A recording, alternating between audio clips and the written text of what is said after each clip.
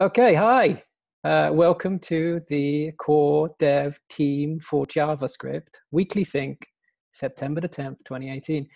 It's very nice to see you. How are we all doing? Everyone is smiling and thumbs up. Awesome. It's really nice to see some of you. You've been away and I missed you. Okay, let's get on with it. Stop talking, Alan. What do we normally do? We do normally do a weekly update. So that is where we all talk about what we have done and what we're blocked on and what we're going to do this week. So I'll get first. So this week, I managed to publish a release candidate for JS IPFS 0.32, which is coming out soon. I'm on the final launch sequence for JS IPFS 0.32. I am just updating all the big projects that are using IPFS and running their tests to make sure it's all working. So and that's looking good so far. So what else have I been doing? The tests were getting unstable again, so I did a pull request to kind of hopefully shore things up a little bit. So I noticed that when you're using the CLI and there's no daemon running, Node was requiring the whole of IPFS when it really didn't need to, because it only needs to use the API to talk to the daemon. So I sent a pull request to address that, make things faster for when you're using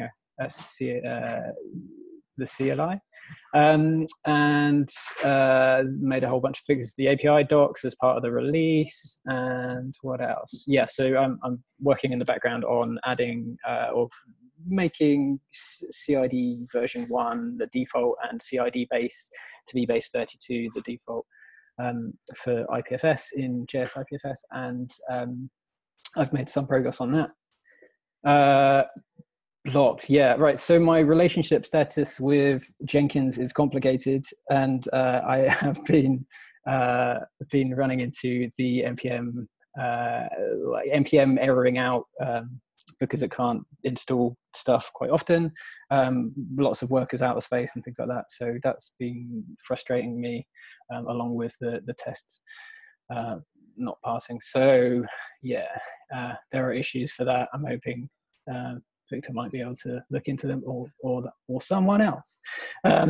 So this week I will be releasing JS IPFS 0.32. I will be finishing off the PR for CID base option, which actually I've sent that PR.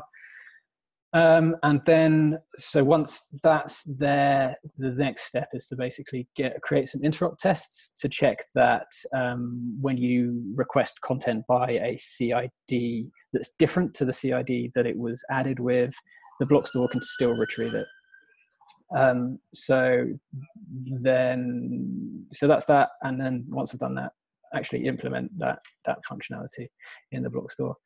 But that's for like future releases, and that's me. Any questions?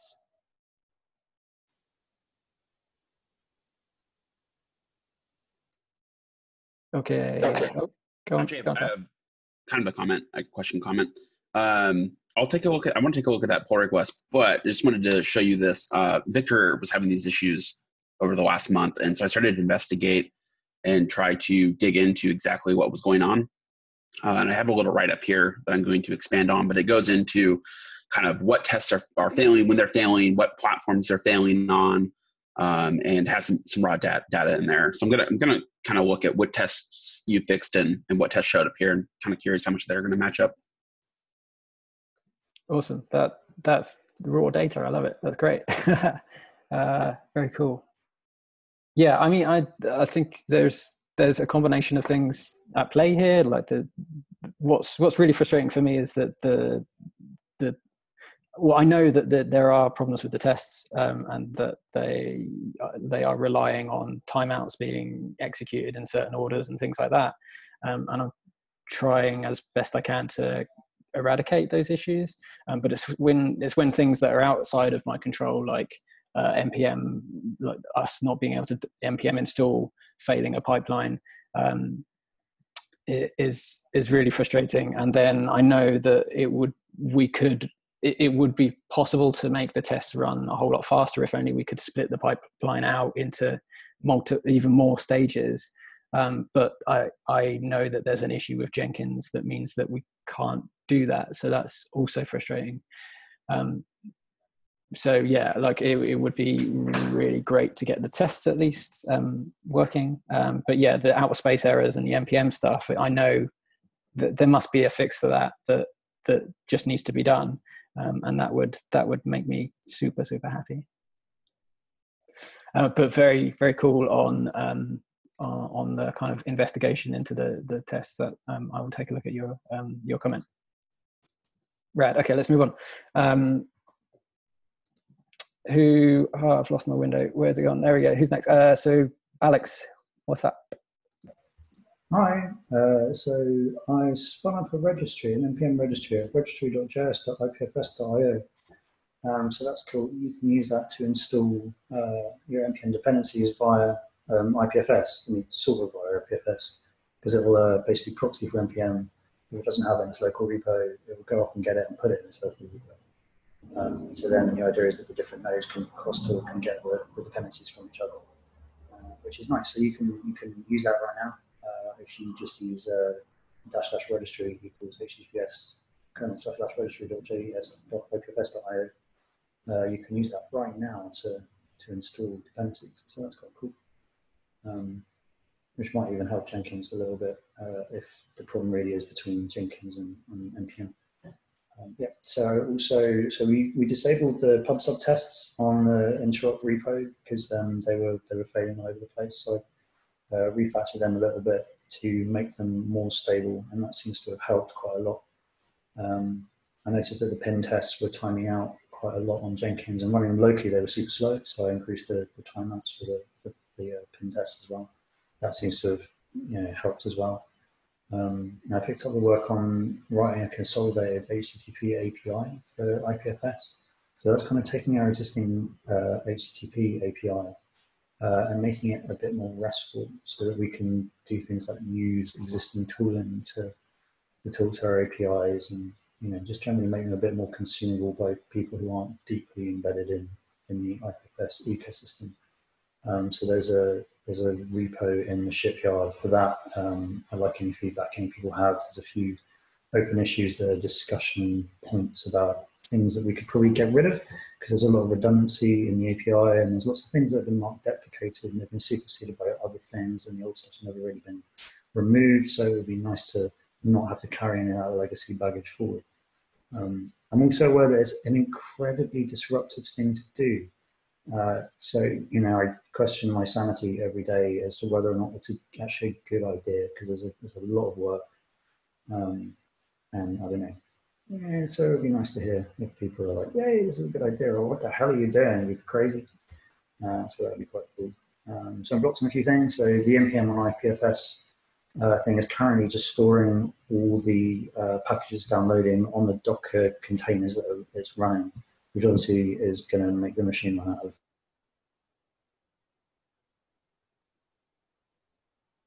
space background at the moment. Just if there's a cache miss, it goes and it gets a package because otherwise it would just run out of disk space. So I'd really like some from the infrastructure team to create an S3 bucket for me to use the S3 backend for IPFS for the Docker images.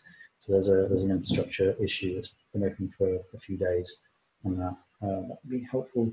I created quickly, there's a PR for adding one-time password support to Azure because now everyone should have one-time password on their npm account and Azure doesn't support it. So I added a PR to add support. So it'd be really nice if that could get merged because otherwise you have to do a manual npm publish after Azure's done its thing, like an animal. It'd be nice to just have the tool do. And the final thing that I did is quite contentious, I think. So because I've been trying to implementations and trying to make sure that things are the same. And something I noticed was for the keys, our implementation requires passwords for everything, and the Go implementation requires passwords for nothing. Which kind of means that they're not the same and it makes it impossible to write an interrupt test for them. So I created a PR that removes, that just sets a default password. And I'm not convinced that's a good idea, but it does make it the same. I think, yeah, Vasco replied and tried to get the Go team and the JS team in on the conversation so that we can come to some kind of agreement as to which is the best way to do it. We should have that conversation so that we are in line with each other. Anyway, so yeah, so I'm going to continue with the HTTP API. That'll be me for the rest of the week.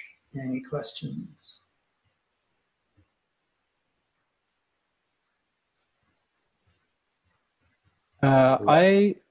Oh, sorry, who was that? Oh, okay. So I don't know if that was a conscious effort on the JS team to not to use passwords for everything, but maybe David might be able to help when he gets back.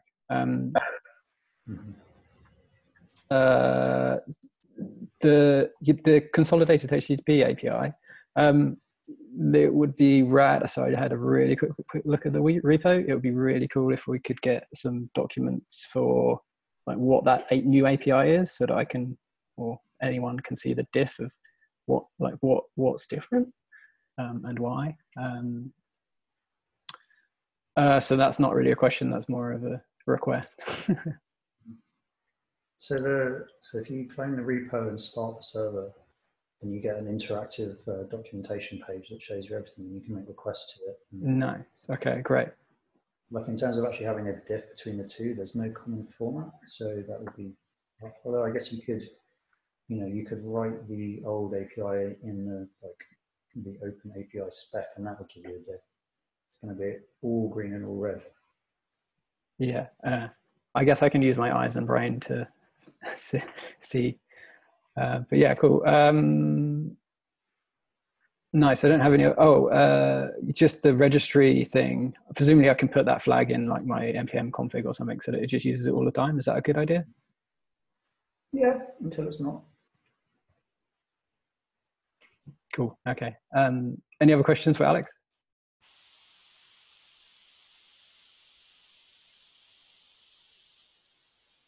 Okay, moving on. I like it when it tells me I'm muted.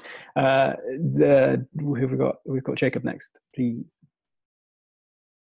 So I did a demo of the delegated routing work in the IPF all hands meeting. So that's pretty much working. Go's just not live yet, so I'm just running that locally. So that will be a blocker on that, but it's working. So I've started working on the state machine work. More with that. I have basic state machine logic for libp2p switch, but I'm working on the connection upgrades and making that whole, every libp2p switch connection a state machine in itself. So making sure that I'm supporting them as is, and then also I've been scouring through a lot of the open issues around the board with libp2p connections, and hoping to address some of those with this update as well. So I'll be working on that this week, and then hopefully we'll be able to transition onto the libp2p state machine itself.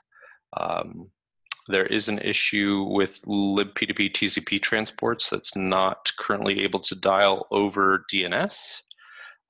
So I've been looking into that. It looks like the multi-format library doesn't have that registered as being an option right now. So I'm looking at adding that in, and then what else is needed with the TCP library changes to make that work.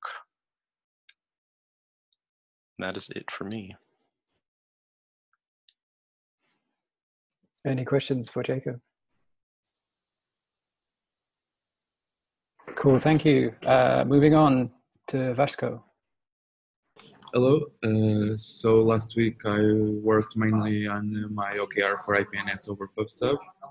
I created a new module called the JS Data Store PubSub, which aims to be like an abstraction for the put and get functions, similar to the local data store and the DHT, in order to be easy for us from the JS IPFS side. Just put an IPNS record and it spreads all over the data stores. it was already reviewed by Jacob, and I have to now fix the review and hopefully release it. Then I also added some features to GSIPNS for also this OKR, and my implementation, the main implementation in GSIPFS is almost done. It's more tests left and some refactors. So in the middle of this week, I hope to get it to the PR. I also fixed a small bug for the Lib3 records for IPNS as well. Blocked, I'm currently waiting for the next IPFS release for getting the interop tests for IPNS. Hopefully it will just need the release and everything will get green. So it will need just to be reviewed. And then for the IPNS over PubSub part, I have two PRs open, one for Interface IPFS Core and one for IPFS API that I would really like to be reviewed and released sooner, because it will be needed at least for my GSIPFS PR to also get screened when it will be created. So for this week, I want to fix the Jacob's code review for GS Data Store PubSub, add the remaining tests for GSIPFS implementation and create the PR for having IPNS over PubSub, and fix all the PR's feedback that I have this week, and create also the interop tests for this IPNS over PubSub. Lastly, I would like also to start this week some tests for the DHT interop to check the state of it, so that in the next week I can have a more precise prediction about how long will it take to fix the DHT interop. And that's all for me. Any questions? Cool, thank you. I'll try and unblock you on the IPNS over PubSub stuff. If there's no more questions, Hugo, can we have your update, please? Sure. Hi, guys. So I basically continued the work I was doing the other week. By now, for those that weren't here, basically I'm fixing the add over the HTTP API in two ways. Basically, I added support for chunk uploads or adds, and also fixed the non-chunk ads. The tuple requests are basically working pretty well. Right now, I just need to add some more tests and ask more feedback from you guys. I've been working on these two pull requests with Lido. We've been iterating in a couple of stuff, but right now I think the tuple requests are in a good place to start opening up for more feedback from you. So if you please can go there and give your opinion, I would appreciate it. And for this week, I'll try to finish the tests and all the feedback you guys are going to give, hopefully. And also, I need to fix the stream HTTP package. That's the one that was like screwing everything on when you try to add big files. And also there's another issue related to this package, so I'm going to try to fix both things and add these to the big data tests repo, this new way to add stuff chunk. So that's what I'm going to try to do this week. If anyone has any questions, please.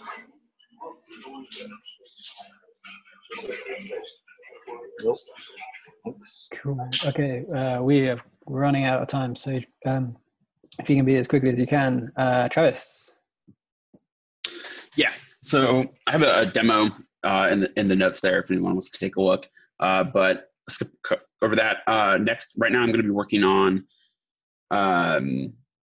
getting the browser plugin. I'm going to merge that this week and start working on the actual interop tests, so we can actually have a way to, test Go IPFS, JS IPFS, and browser IPFS using IPTB and those plugins. And so I'm going to kind of like work through what that kind of looks like, how we want those to run.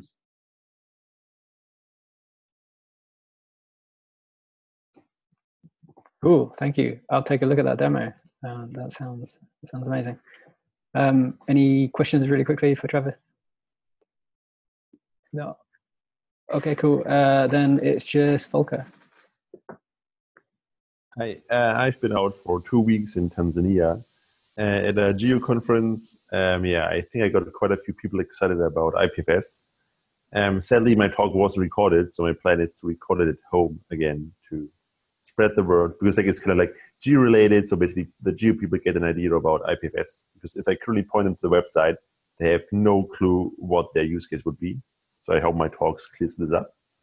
And then I will focus on GraphSync, because I haven't really done anything yet, and I still to finish the prototype in this quarter. So that's the goal.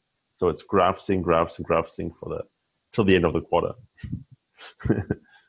All right, that's all. Perfect, thank you.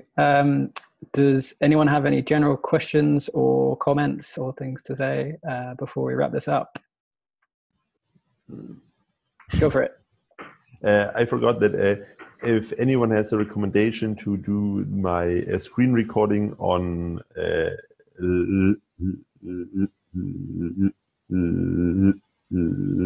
Linux, I would be happy to hear it. Which tools might be good. All right. Okay.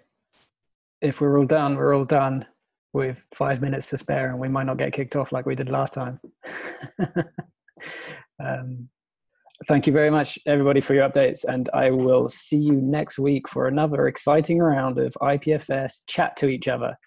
Hooray! Bye!